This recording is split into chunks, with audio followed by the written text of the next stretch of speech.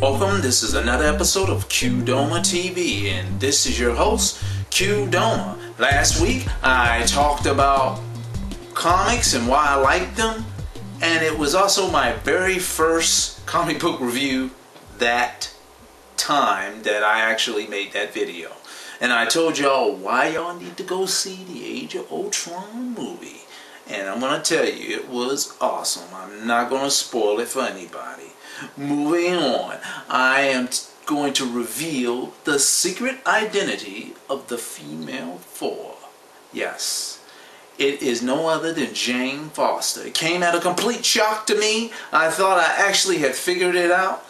But knowing this just makes it much more better and much more cooler. And I hope that we'll actually get to see this in a cinematic universe or somewhere in there. The comic books have been awesome. The character has just been awesome. I even like it better than the male Thor. I'm not saying that she should replace him, but it is definitely an awesome turn.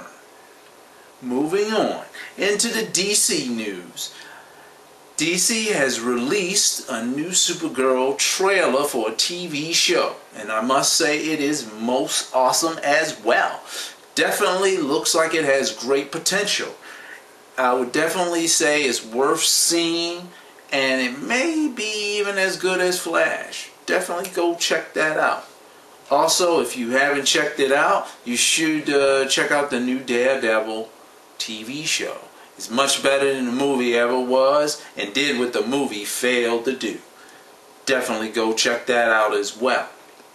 Well, I don't have anything else to give y'all at this moment, but I will tell y'all, leave your questions and comments at the bottom. I have a couple of things on here that I have subscribed to. You can check out Anime Vice, Beyond the Lot, Channel Bad Guy, Common Storian, Comet Island, all that stuff I'm subscribed to. If you want to know anything else about comics or Comics Explained, these are the places you need to go to. In my subscription section. I'll talk to y'all later. See you in the future.